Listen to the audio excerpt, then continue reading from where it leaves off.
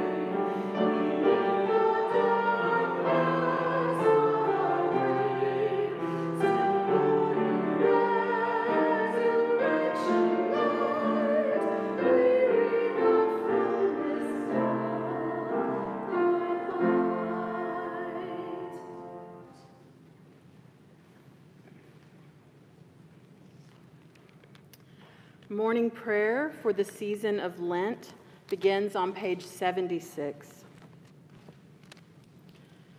Rend your hearts and not your garments. Return to the Lord your God, for he is gracious and merciful, slow to anger, and abounding in steadfast love, and repents of evil.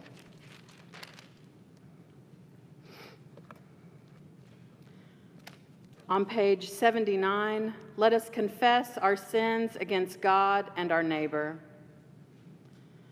Most merciful God, we confess that we have sinned against you in thought, word, and deed, by what we have done and by what we have left undone. We have not loved you with our whole heart. We have not loved our neighbors as ourselves. We are truly sorry, and we humbly repent. For the sake of your Son, Jesus Christ, have mercy on us and forgive us, that we may delight in your will and walk in your ways, to the glory of your name. Amen. Almighty God, have mercy on us. Forgive us all our sins through our Lord Jesus Christ.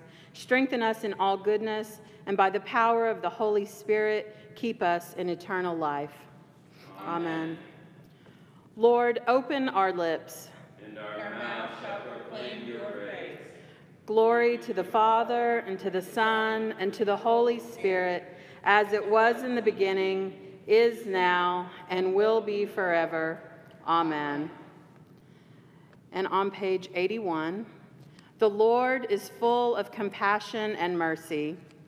Come, let us adore him. The Jubilate is on page 82. We will say this together. Be joyful in the Lord, all you lands. Serve the Lord with gladness, and come before his presence with a song. Know this, the Lord himself is God. He himself has made us, and we are his. We are his people and the sheep of his pasture. Enter his gates with thanksgiving. Go into his courts with praise. Give thanks to him and call upon his name. For the Lord is good, his mercy is everlasting, and his faithfulness endures from age to age.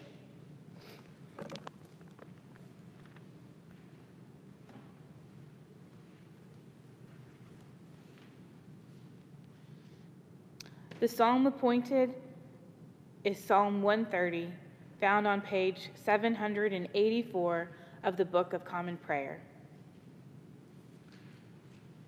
Out of the depths have I called to you, O Lord. Lord, hear my voice. Let your ears consider well the voice of my supplication.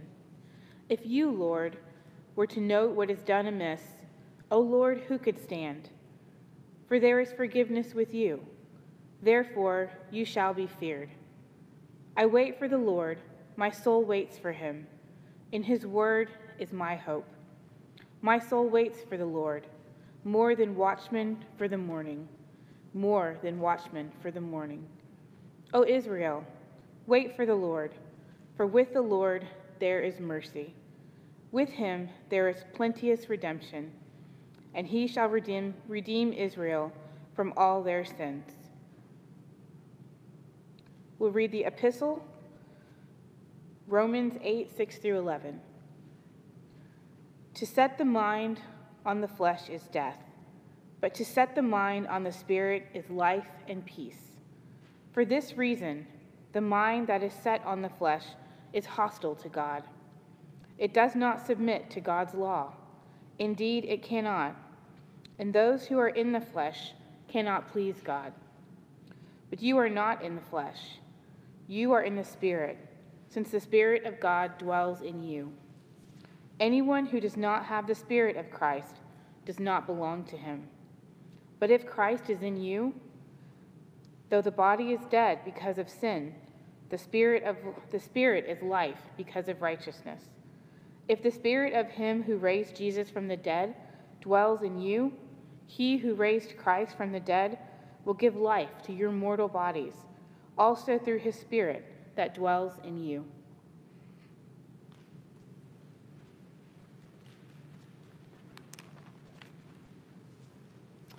We will now recite Canticle 14 on page 90.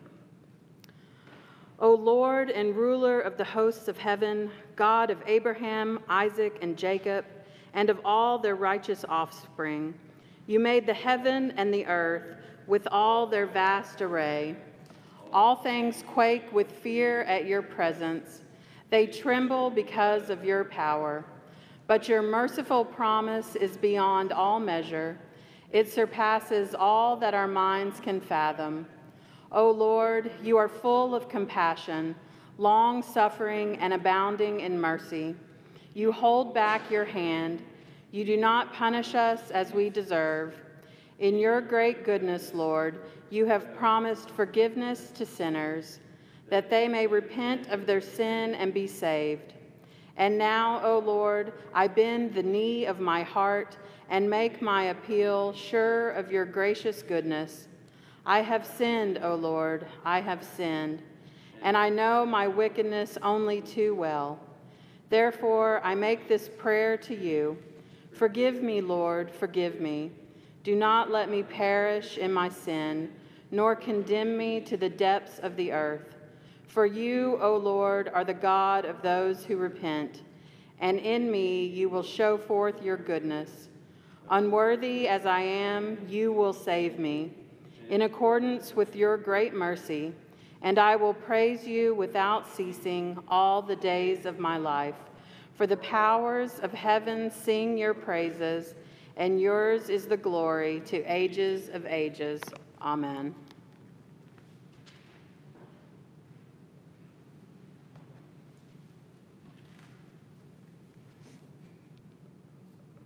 The gospel reading comes from John 11, 1 through 45.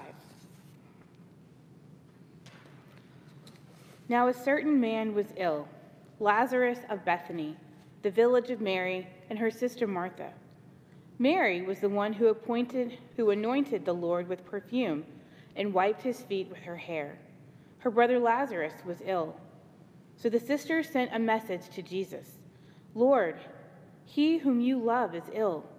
But when Jesus heard it, he said, "This illness does not lead to death. Rather, it is for God's glory, so that the Son of God may be glorified through it." Accordingly, though Jesus loved Martha and her sister and Lazarus, after having heard that Lazarus was ill, he stayed 2 days longer in the place where he was. Then, after this, he said to the disciples, "Let us go to Judea again." The disciples said to him, "Rabbi, the Jews were just now trying to stone you, and are you going there again?" Jesus answered, "Are there not 12 hours of daylight? Those who walk during the day do not stumble, because they see the light of this world. But those who walk at night stumble, because the light is not in them." After saying this, he told them, "Our friend Lazarus has fallen asleep, but I am going there to awaken him." The disciples said to him, "Lord, if he has fallen asleep, he will be all right." Jesus, however, had been speaking about his death,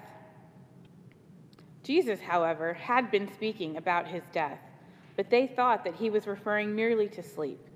Then Jesus told them plainly, "Lazarus is dead. For your sake, I am glad I was not there, so that you may believe. But let us go to him." Thomas, who was called the twin, said to his fellow disciples, "Let us also go, that we may die with him." When Jesus arrived, he found that Lazarus had already been in the tomb 4 days. Now Bethany was near Jerusalem, some 2 miles away, and many of the Jews had come to Mary and Martha to console them about their brother. When Martha heard that Jesus was coming, she went and met with him, while Mary stayed home. Mary said to Jesus, "Lord, if you had been here, my brother would not have died. But even now I know that God will give you whatever you ask him." Jesus said to her, "Your brother will rise again." Martha said to him, "I know that he will rise again in the resurrection on the last day." Jesus said to her, "I am the resurrection and the life. Those who believe in me, even though they die, will live. And everyone who lives and believes in me will never die. Do you believe this?" She said to him, "Yes, Lord, I believe that you are the Messiah, the Son of God, the one coming into the world." When she had said this, she went back and called her sister Mary and told her privately, "The teacher is here and is calling for you." And when she heard it, she got up quickly and went to him. Now Jesus had not yet come to the village, but was still at the place where Martha had met him. The Jews who were with her in the house consoling her, and saw Mary get up quickly and go out. They followed her because they thought that she was going to the tomb to weep there. When Mary came where Jesus was and saw him, she knelt at his feet and said to him, "Lord, if you had been here, my brother would not have died." When Jesus saw her weeping, and the Jews who came with her also weeping, he was greatly disturbed in spirit and deeply moved. He said, "Where have you laid him?" They said to him, "Lord, come and see." Jesus began to weep. So the Jews said, "See how he loved him?" But some of them said, "Could not he who opened the eyes of the blind man have kept this man from dying?" Then Jesus, again greatly disturbed, came to the tomb. It was a cave, and a stone lying against it. Jesus said, "Take away the stone." Martha, the sister of the dead man, said to him, "Lord, already there is a stench because he has been dead for 4 days." Jesus said to her, "Did I not tell you that if you believed, you would see the glory of God?" So they took away the stone, and Jesus looked upward and said, "Father, I thank you for having heard me. I knew that you would always hear me, but I have said this for the sake of the crowd standing here, so that they may believe that you sent me." When he had said this, he cried out with a loud voice, "Lazarus, come out." The dead man came out, his hands and feet bound with strips of cloth, and his face wrapped in a cloth. Jesus said to them, "Unbind him and let him go." Many of the Jews, therefore, who had come with Mary and had seen what Jesus did, believed in him. The word of the Lord. Thanks be to God.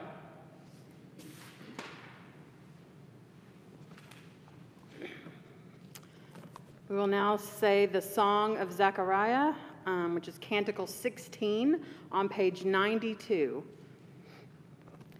Blessed be the Lord, the God of Israel. He has come to his people and set them free. He has raised up for us a mighty Savior, born of the house of his servant David. Through his holy prophets he promised of old that he would save us from our enemies, from the hands of all who hate us. He promised to show mercy to our fathers and to remember his holy covenant. This was the oath he swore to our father Abraham, to set us free from the hands of our enemies, free to worship him without fear, holy and righteous in his sight, all the days of our life.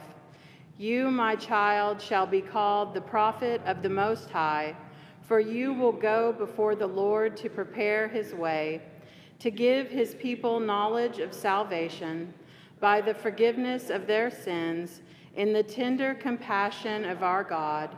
To the dawn from on high shall break upon us, to shine on those who dwell in darkness and the shadow of death, and to guide our feet into the way of peace. Glory to the Father, and to the Son, and to the Holy Spirit, as it was in the beginning, is now, and will be forever. Amen.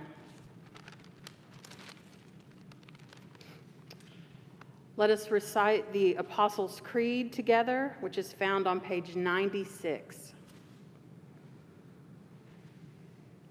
I believe in God, the Father Almighty, creator of heaven and earth. I believe in Jesus Christ, his only Son, our Lord. He was conceived by the power of the Holy Spirit and born of the Virgin Mary. He suffered under Pontius Pilate, was crucified, died, and was buried. He descended to the dead. On the third day he rose again. He ascended into heaven and is seated at the right hand of the Father. He will come again to judge the living and the dead. I believe in the Holy Spirit, the Holy Catholic Church, the communion of saints, the forgiveness of sins, the resurrection of the body, and the life everlasting. Amen. The Lord be with you. And also with you. Let us pray. Our Father, who art in heaven, hallowed be thy name. Thy kingdom come, thy will be done, on earth as it is in heaven. Give us this day our daily bread, and forgive us our trespasses, as we forgive those who trespass against us. And lead us not into temptation, but deliver us from evil. For thine is the kingdom, and the power, and the glory, forever and ever. Amen. Suffrage A. Show us your mercy, O Lord. And grant us your salvation. Clothe your ministers with righteousness. Let your people sing with joy. Give peace, O Lord, in all the world. For only in you can we live in safety. Lord, keep this nation under your care. And guide us in the way of justice and truth. Let your way be known upon earth. Your saving health among all nations. Let not the needy, O Lord, be forgotten, nor the hope of the poor be taken away. Create in us clean hearts, O God, and sustain us with your Holy Spirit. And the collect for the day, if you want to follow along in your Book of Common Prayer, is on page 219, the fifth Sunday in Lent. Almighty God, you alone can bring into order the unruly wills and affliction of sinners. Grant your people grace to love what you command and desire what you promise, that among the swift and varied changes of the world, our hearts may surely there be fixed, where true joys are to be found. Through Jesus Christ our Lord, who lives and reigns with you and the Holy Spirit, one God, now and forever. Back to page 98. O God, you make us glad with the weekly remembrance of the glorious resurrection of your Son, our Lord. Give us this day such blessings through our worship of you, that the week to come may be spent in your favor. Through Jesus Christ, our Lord. Amen. Lord Jesus Christ, you stretched out your arms of love on the hard wood of the cross, that everyone might come within the reach of your saving embrace. So clothe us in your Spirit, that we, reaching forth our hands in love, may bring those who do not know you to the knowledge and love of you. For the honor of your name. Amen.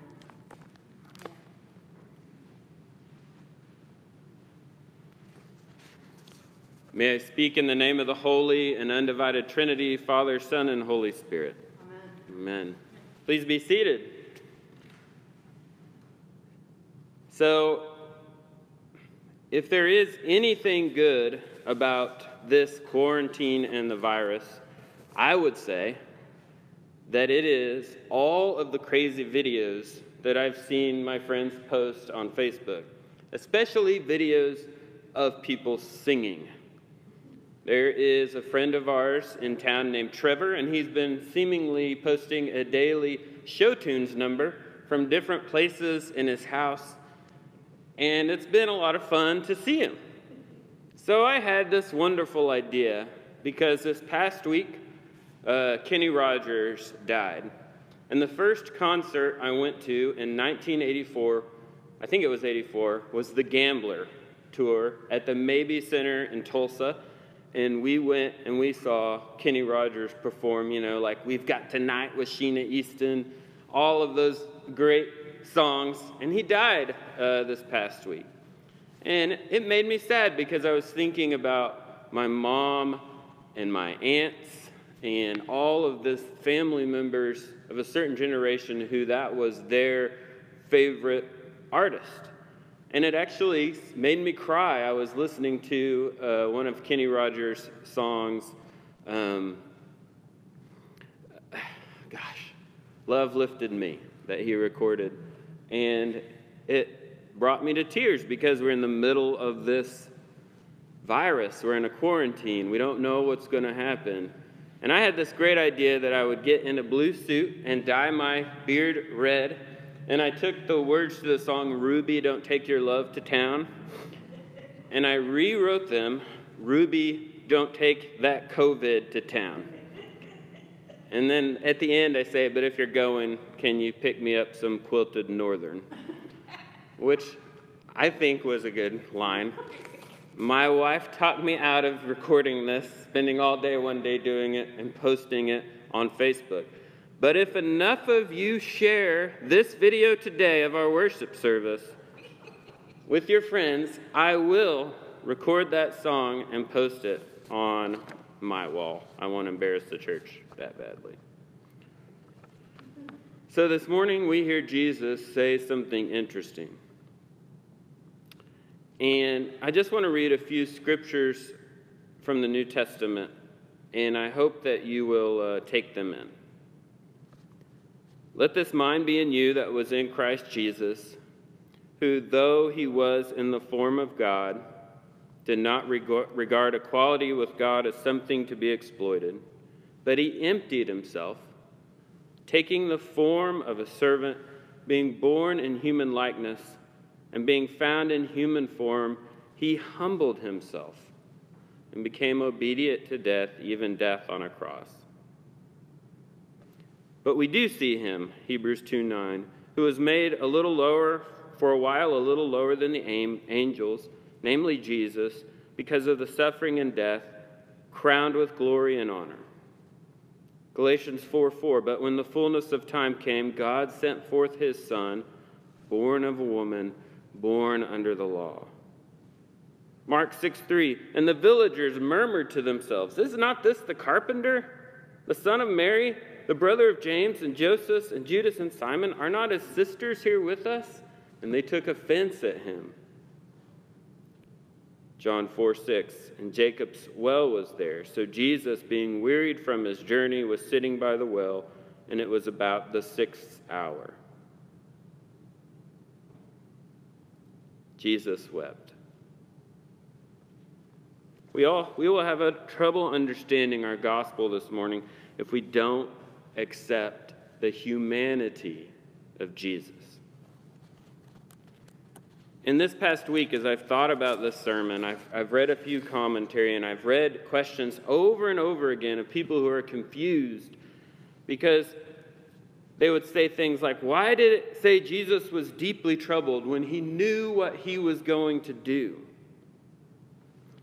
And it's really the same question that the people in the gospel reading are asking when they say, could not this man who opened the eyes of the blind have kept this man from dying? It's really the same question that all of us are asking in the middle of this virus. God, why don't you do something? A lot of us joined, hopefully all of us joined with Pope Francis last week in praying the Lord's Prayer at noon, asking God to do something. It's a reasonable question. But we really need to understand who Jesus is and who he was. I've said this before to our church at Emmanuel, but it needs to be said over and over and over. And we need to constantly wrestle with this ancient Christian idea that Jesus is fully human and fully divine. And I think we're okay with the divine part of him because we like Thor and we like Hercules and we like these superheroes and we think we understand being other than us. But that human thing mixed with the divine bothers us. And that's okay for us to wrestle with it because for God to be God, God has to be beyond our comprehension. And if you're like me, you grew up with this view of Jesus as Superman. He isn't limited by the things that limit us. He can walk on water. He can calm the storm. He can feed the 5,000. He can heal the sick. He can cast out demons. Or like in our gospel reading this morning, he can raise the dead to life. But that view, when it's overly emphasized, ignores all the passages that I just read as I began my sermon this morning. It's true that there are these moments of glory when it feels like God is with us, and that's the name of this church, Emmanuel, God with us. But if we don't understand that Jesus was also tired and cold and confused and worried and afraid, and he had morning breath, and he was hungry, and he smelled bad, and he passed gas when he didn't mean to, and he tripped and fell and was embarrassed. He went through all of the things that we go through. He wasn't Superman or Hercules or Thor. And he also wasn't just like Martin Luther King or Gandhi, just a great human teacher, because we could understand that as well. And the early Christians had to come up with a term for this that was similar to other terms they had heard, but it's called incarnation. And it's what the whole Nicene Creed was about when they debated it for 70 years. Jesus, being fully human and fully divine, is not in the realm of our understanding, our comprehension. So our job is just simply to enter in to this mystery, the mystery of a suffering Savior, a suffering God. We'll see this suffering at the cross, but we also saw it this morning in this long reading that Christal read for us. We see Jesus. Mary is kneeling before him, and Mary says to him, "Lord, if you had been here, my brother would not have died."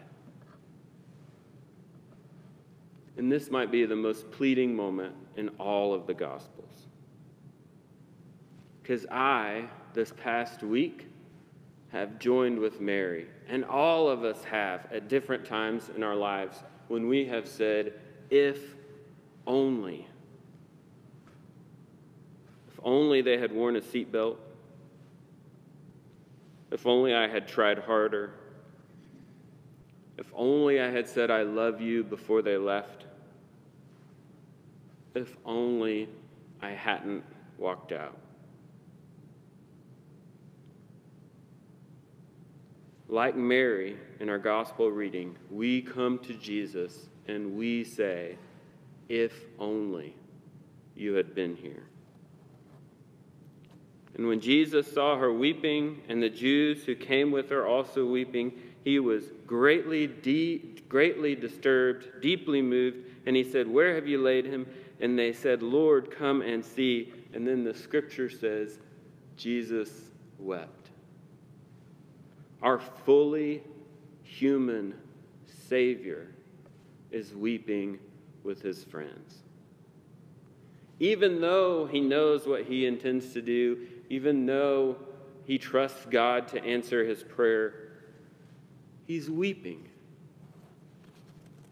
In fact, we learn in the next chapter that Lazarus is going to have to die again. Really, it's pretty unlucky for Lazarus. He's the only guy who had to die twice. And he's marked for death, the next passage tells us. So, what do we do? What do we do when we're feeling alone, like the man in Kenny Rogers' song, desperately sad, desperately alone, hoping someone will stay with us? The good news is, God will. He's been through what we've been through. He's seen sickness, and he's seen death, and he's gone through it himself and come out the other side. This is our Christian hope. May we hold on to it as we go through the rest of Lent, as we go through this quarantine, as we wait in faith for light to shine. Next week is Palm Sunday. Normally we would gather together and we'd bless these palms and we would prepare to march around together, but we'll be in quarantine. So I have the palms here on this table and I'm going to bless them. If you're a member of our parish, you'll get them in the mail this week. So you can hold them while you watch our Palm Sunday video next week, or you can walk around your block and get your exercising, waving your palms and shouting Hosanna if you want. It's okay, but that will be next Sunday. I invite you to spray Lysol on these. When you open the letter, just be careful. But let's bless our palms, and then let's finish our morning prayer service. And our hymn after I bless these palms is hymn 495.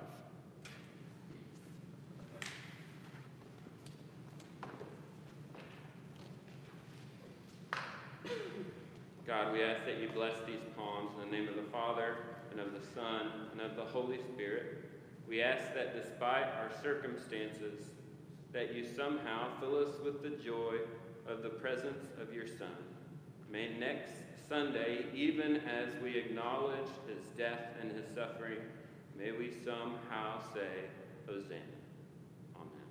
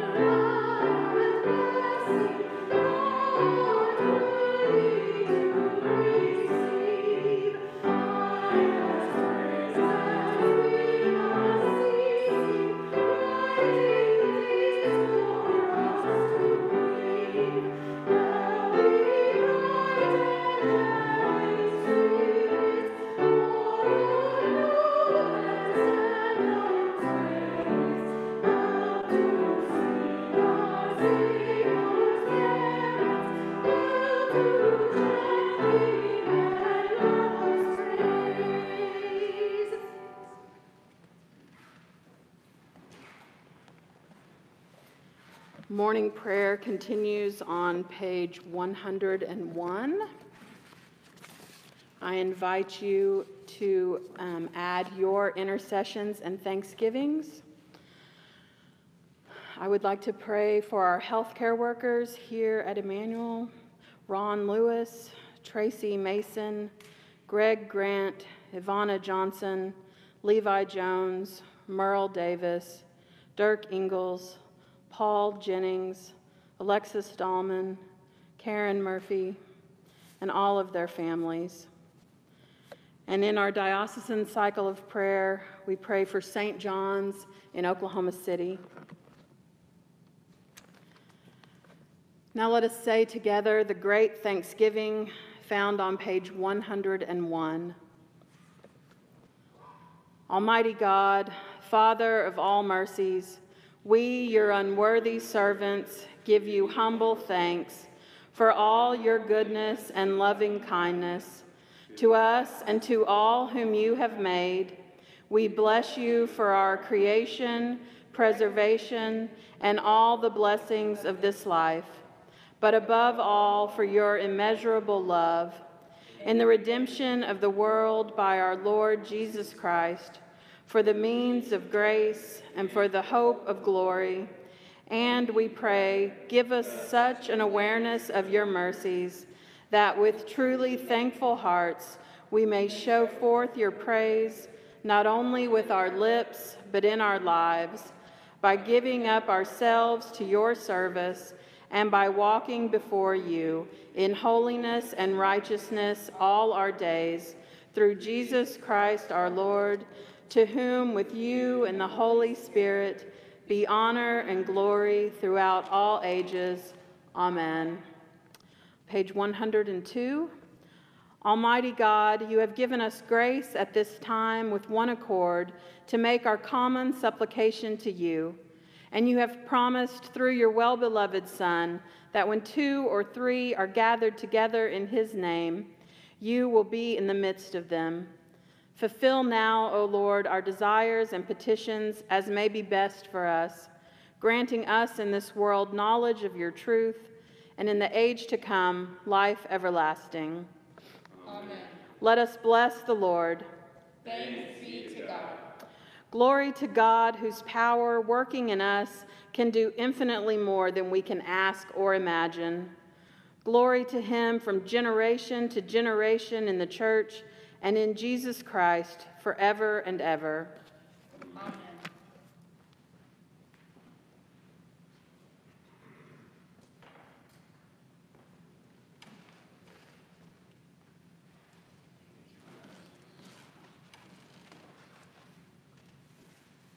O